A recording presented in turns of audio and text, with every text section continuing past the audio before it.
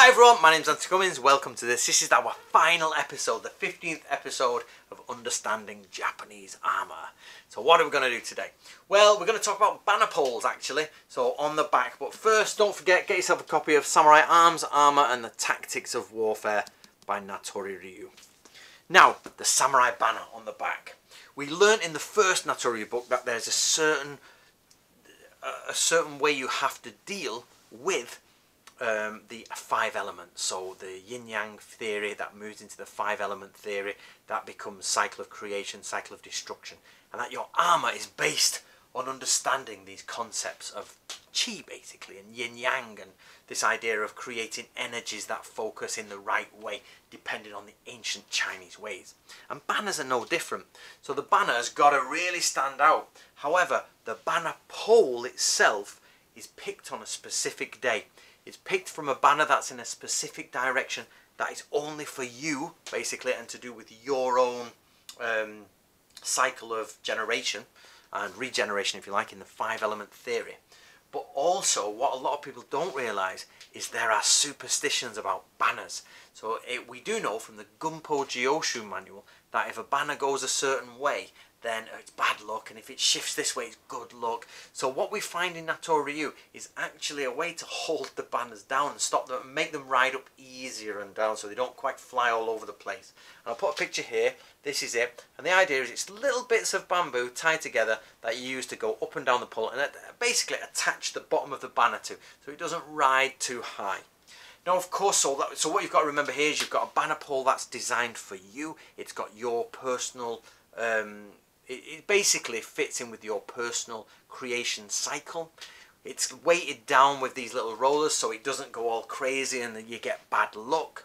But at the same time, it's got like an angled iron bar. So if you do break your banner pole, you can make a new one and fit it into the bamboo, put some new stuff on, get your banner going and crack on. Now, what you don't realise, or what a lot of people don't realise, is that most samurai, if not all samurai, would have a banner of some form.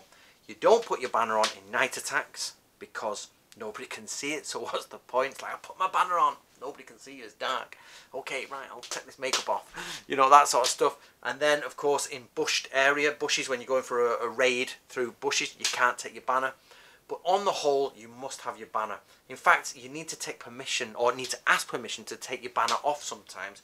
Or, Natori Ryu says, if the guy has got no banner, he's either the lowest of the low or really high because he doesn't need permission to just take it off. He can do whatever he wants. So he's really high. So they say check the armour. If the armour's too expensive, now it doesn't mean it's got lots of gold on it, but basically if it's well-made armour, really quite well-made, and the guy's not got a banner, you know he's high ranking. Where if it's not greatly made armour and he's got no banner, he's low ranking, he doesn't even get a banner. But on the whole, most samurai would have a banner. So you've got to think, when you're thinking about samurai and samurai armour, get them banners in your head. Banner, the pole is important to you. The day you pick it is important. The direction it's growing is important. Whether the flag goes up and down is important. And also, the angle fixed to keep it there is important. That's just more practical, but the point is that you can insert these, put them on, and make sure your banner works properly in that fashion. Now, banners are very complicated in samurai war. There's lots and lots of complicated elements. So, but on a simple idea is that you must know that you have a banner on your back that either says what division you're from, shows you as an independent warrior, someone who's, you know, you've got your own stuff on there, or you're a lord and everybody's carrying your banner, which is the same, you know. Now, it's the famous story of the white banners, which in the West is cowardly, but in Japan it's not. White is not cowardly in Japan. And the idea is that the order was given out, everyone to wear banners with a centipede on. And this guy, so all the centipedes are on it, and this guy charges out, and he's just got a white banner, and people pull him in. Why? Where's your banner? Where's your centipede? And he goes, I've got one, and he's got this tiny little centipede painted on it at the bottom. He says, still on there, but you all recognise me because I'm the only one that's got a blank white banner, and you know who I am. This is my name. I've not broke the law. I've got the centipede on it. You never said what size it had to be. Now watch me perform. That's an example of using banners in Japan.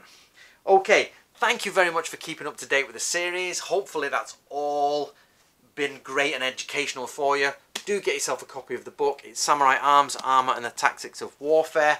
You know, re-watch the series again if you want to. There's plenty of information there.